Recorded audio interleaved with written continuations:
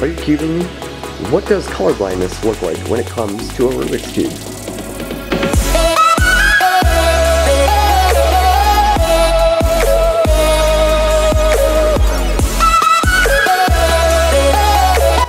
So to start off, I have a regular Moyu Outlong version 1 with white, fluorescent green, fluorescent yellow, fluorescent blue, fluorescent orange, and fluorescent red. For the next cube we have, this is a red-green colorblind Triton Opia. This would be the white, this would be green, this would be yellow, this would be blue, this would be orange, and this would be red. It's kind of weird. Pretty difficult too.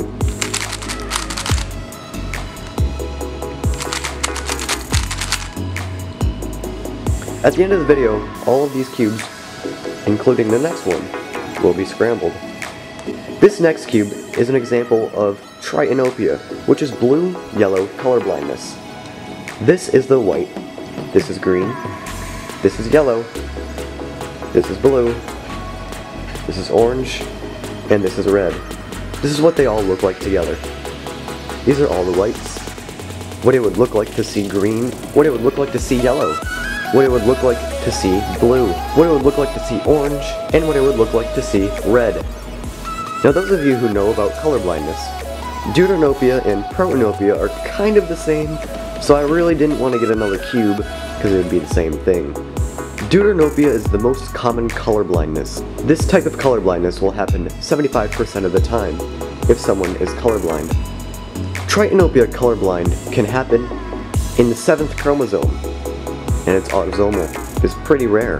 If you want to know more about colorblindness, you can click in the description and look at these several websites that are appeared on the screen right now.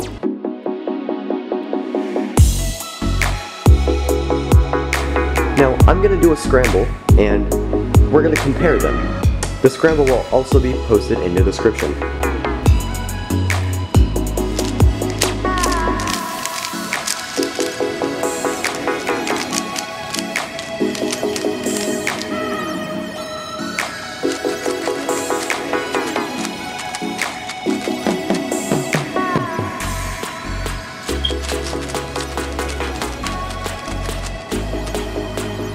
Now here we have each scramble.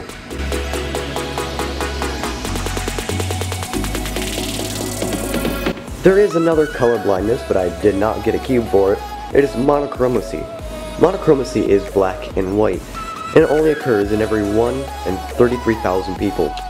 A quick and special thanks to thecubicle.us for having these stickers available. If you want to make one of these your own, click the links in the description, and they'll take you to the exact sticker sets that I used. And subscribe for some more interesting things, such as this. So comment, like, and subscribe. I'll see you guys next time.